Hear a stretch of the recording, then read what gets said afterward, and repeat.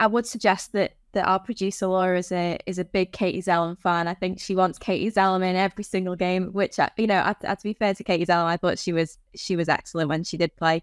But it's not sort of a like for like replacement for Toone or James. I think that's the issue that Sarina Wiegman faces. I mean, I'm a huge fan of Chloe Kelly.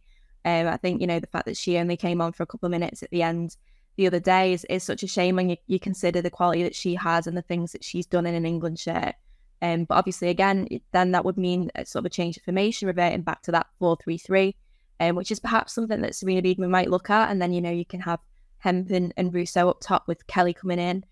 But again, that sort of more advanced midfield role, the obvious replacement is Toone. I was really, really rooting for her against Colombia, and I think it was a real opportunity for her to sort of kickstart her tournament. And she didn't have a horrendous game, but I think struggled to have that explosive impact that we saw when she came on as a substitute at Euros. We've not seen the best of her, I don't think. I think at club level, obviously Manchester United has a great season, but in terms of Toone's personal form, I don't think last season was her best season by any stretch either. So, I think it depends how much Sarina Wiegman believes that Toone can get back to that best form.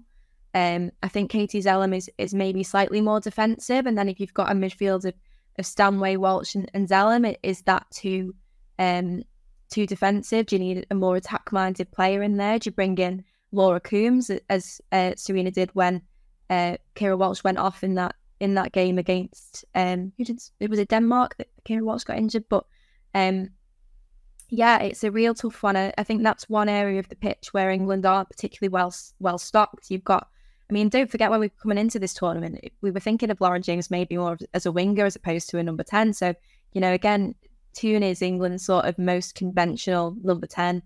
And I'm not sure what the answer is. I would love her to find her best form again. I would love her to have a brilliant game against Australia. And I think because Sarina has placed a trust in her, I think it's actually between the Euros finishing and the World Cup starting, no other player played more minutes for England than Ella Toone. So I think that speaks volumes about how Sarina Wiegman views her and relies on her and trusts her. But it's whether, the last week's performance did enough to convince Sarina of her ability.